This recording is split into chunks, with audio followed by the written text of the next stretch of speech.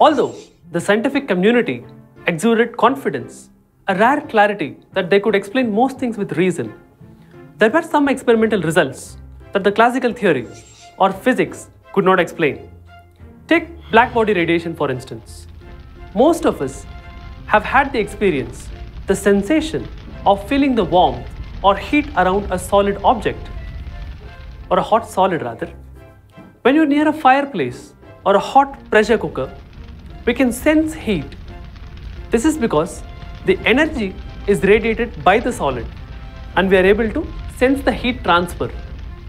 Any object will radiate energy in the form of electromagnetic radiation, purely as a consequence of its temperature. The red glow of an electric heater and the bright white light of a tungsten filament in an incandescent light bulb are very familiar examples. This radiation is referred to as black body radiation.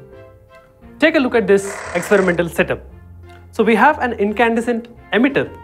Now using electrical parameters, we can change the temperature of the radiation which is emitted from this emitter. So and here we have a wavelength filter. So for a particular temperature, there is a radiation and this radiation is incident on the filter. Using this filter, we can choose a very specific wavelength to pass through, whereas the other wavelengths are shunned out.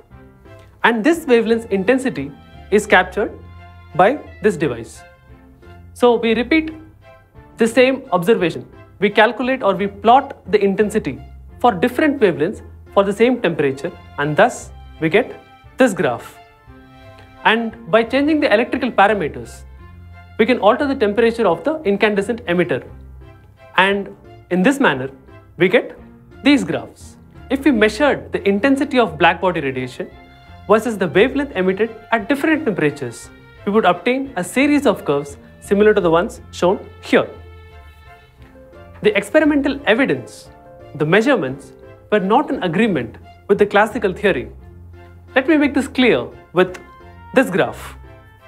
The dotted line is what the graph should have been according to the theory or the then theory or classical physics. But the experiment paints a very different picture. If we assume that the classical theory is right, it suggests that all objects in the universe should be infinitely bright. But this clearly is not true, and the incorrect prediction is called the ultraviolet catastrophe. Definitely, something was missing in the classical theory, isn't it?